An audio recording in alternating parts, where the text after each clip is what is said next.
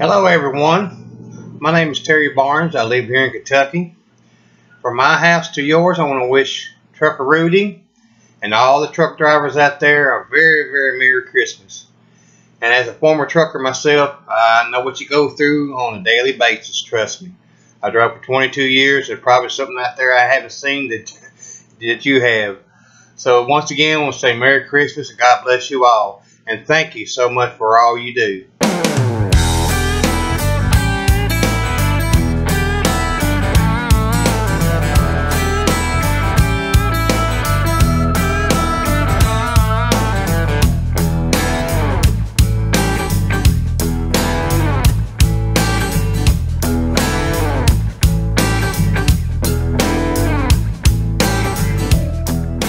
Hey, good morning guys. We are done getting unloaded. That cold air is scratching my throat a little bit. Now we went back over here to the Husky. Well, back, I mean, this is the first time I gone over here, but yeah, this is the truck stop over here a little bit. It's an early morning. I know it's a little windy out here, but we're gonna go inside of here and see if we can get some breakfast done. The restaurant, Husky restaurant up here, so let's go in and see what they got. All right, guys, we have gotten our breakfast, so let's have a look. We got a scramble of everything, pretty much. Yeah, it's really, really good here too. So let's get to finish our meal, and then we'll get out of here. All right, guys, we have just gotten instructed to go ahead and head towards Edmonton. So we're going to be doing that right now. He said a load offer is to follow later, so we gotta get out of this way. I believe, according to RJ, we gotta go that way and go a kilometer down the road here, and then make a left, and then we come back that way. Apparently there's a way station somewhere too, but yeah, we have been instructed to go to Edmonton. It's 11:45 Manitoba time right now, so we got us 450 kilometers or so to go till we get to Edmonton. So we got us a ways to go yet, but I just took me a shower there at the Husky, and let me tell you guys, if any of you guys truck drivers ever come to Grand Prairie, Alberta, to the Husky, 84 Avenue, you might want to consider taking a shower somewhere else. Let me just put it to you in a nice way. You do not want to take a shower here. No, no way. There's no toilet in there. There's not even a sink in there. There's not even a mirror in there. All they got in there is so tight that you kind of gotta, and the door opens into the shower, so you gotta back into the shower, close the door, and then they got a little chair there you can put your stuff on, and that's it. I mean, it's like they got no soap in the shower whatsoever.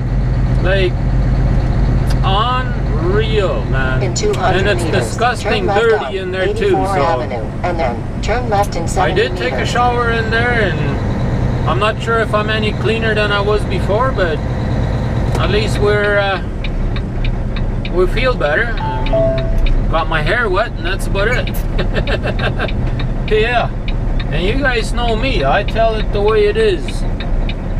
If I see something that is out of line, or that's not up to my standards, or if I find it disgusting, I'm gonna tell you about it. And I don't care what the company says either. I'm gonna tell you the way I see it, and that's the way it's gonna be.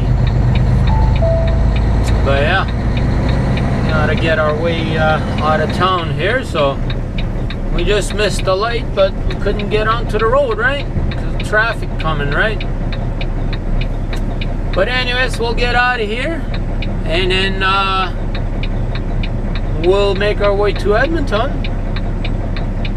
The wife just texted me this morning saying that the school had called again and said that Jessica had too many seizures and they had to call the ambulance. I don't know why nobody is going. I mean, it's red everywhere. Like, come on. Like, nobody is going anywhere, right? Oh, there we go. But yeah, so my wife is spending the day at the hospital again, but I don't know, man. It's tough days like these, but and then you get dealt with a crappy shower on top of that yet. It's like, wow, you know. But let me get out of here. I like to be positive, so we'll see what else we will be able to show you today. Alright guys, we decided to make a little bit of a pit stop and update our website. So here we are. This is what they call a Canadian style rest area. Yeah, we got a truck on that side here. This is pretty much the rest area, and that's their restrooms that they got up here. You want to come with me and have a look at that? A little smoky south rest area, I guess that's what it's called up here. But yeah, look at that. That's where we're supposed to go in and use the restroom. I don't even know if I want to go in there. But anyways, we'll get out of here. I am now on Highway 43 here in Alberta. Yeah, we're still way north of Edmonton, but yeah, we're just cruising right on through here. We still have another 234 kilometers to go till we will be in Edmonton. And I just stopped here a little bit ago and updated my website and all that. As you guys saw there, I was stopped there at the rest area, and now we're back at it again and just giving her, trying to get to Edmonton as soon as we can.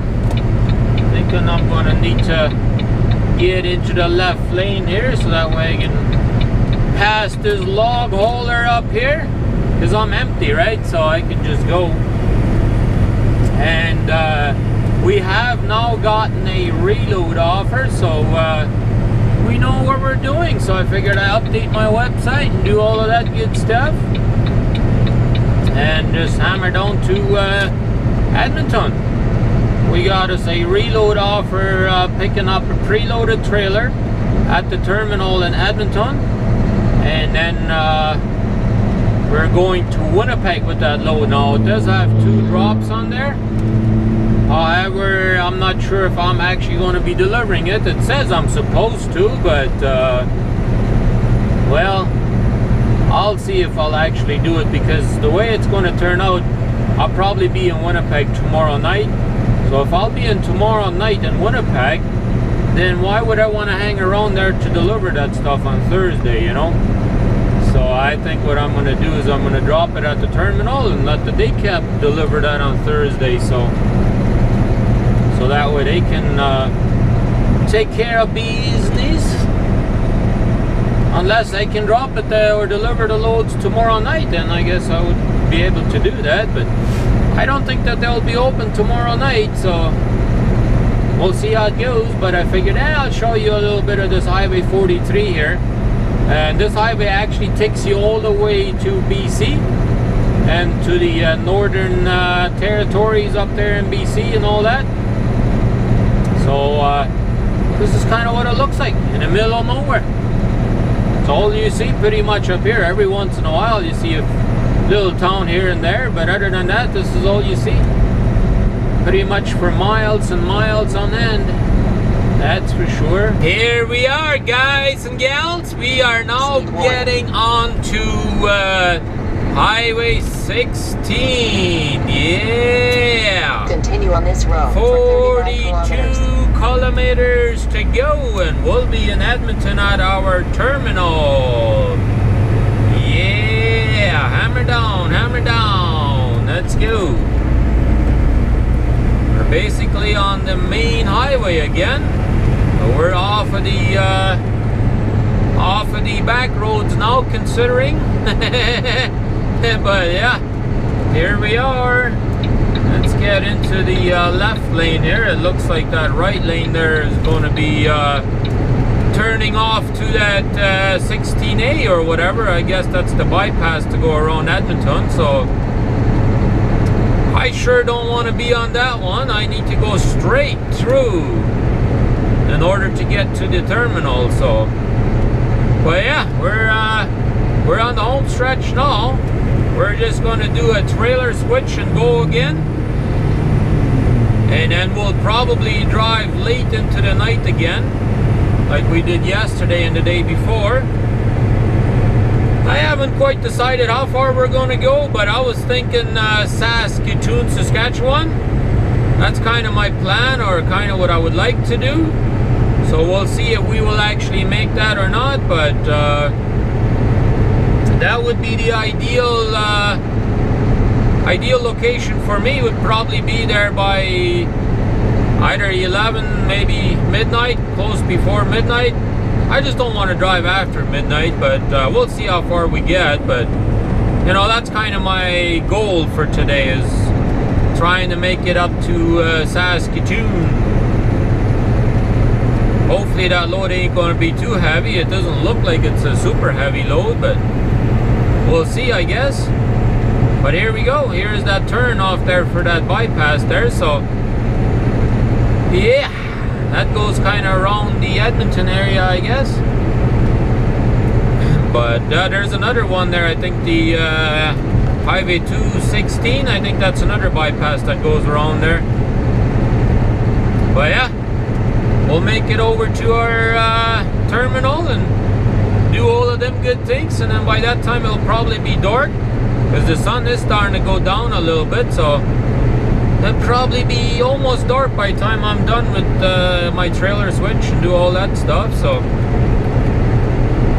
we'll see how it goes. Here I am coming into Edmonton, guys. Yeah, they've done a lot of construction up here lately. Yeah, a lot of these bridges are brand new bridges. Look at that one. That one looks brand spanking new. It's got absolutely no damage to it whatsoever. No age to it. Yeah, they've been working a lot on the highways around here. Now, I haven't been on the east side of Edmonton lately, so I don't know what it's going to look like over there.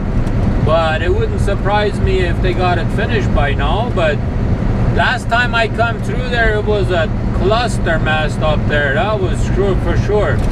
It was definitely confusing how you were supposed to drive over there, you know, because they were building all kinds of brand new overpasses and ramps and the whole 9 yard, you know, and it was very confusing. Like, you couldn't even get to the Flying J there for a while. But I don't know why he's saying speed warning. It's like 100 km/h speed limit up here. I don't even know what he's trying to say there is, but oh well. Take exit 381. I was only doing 96, and the speed limit right there says 90 km/h. So oh well, we gotta take this exit up here to go to take exit 381. Our terminal. So I guess we'll mute you now. I don't need you talking so much. I'm trying to record a show here, RJ. Don't you get it? Anyways, I'm just having fun with him. But yeah, here we go. Let's go to the terminal, and hopefully the dispatch is still there. I think it's only 4 o'clock time, local time here, so they should still be there. I would almost think so. So let's make our way down there, and then we'll go from there. Alrighty, guys, we are now in Saskatoon, Saskatchewan. We're getting some go-go juice over there. And in Canada, I don't know how many of you guys realize this, you can only fuel one side at a time, so you can't fuel both sides. But yeah, it's late in the evening. It's actually 11:30 right now, Manitoba time. And as you can see on my breath, it's really cold. So I still have a half a tank of diesel, but I said I ain't taking no chances. I'm filling the sucker right up, because I don't want to be frozen up here in the morning, right? So we're spending the night over here, so we're going to go ahead and fill her up and then call her a day.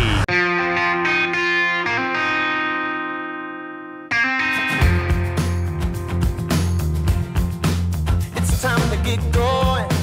It's time to move on. Put this behind me. That day is gonna come. I'm breaking the walls down.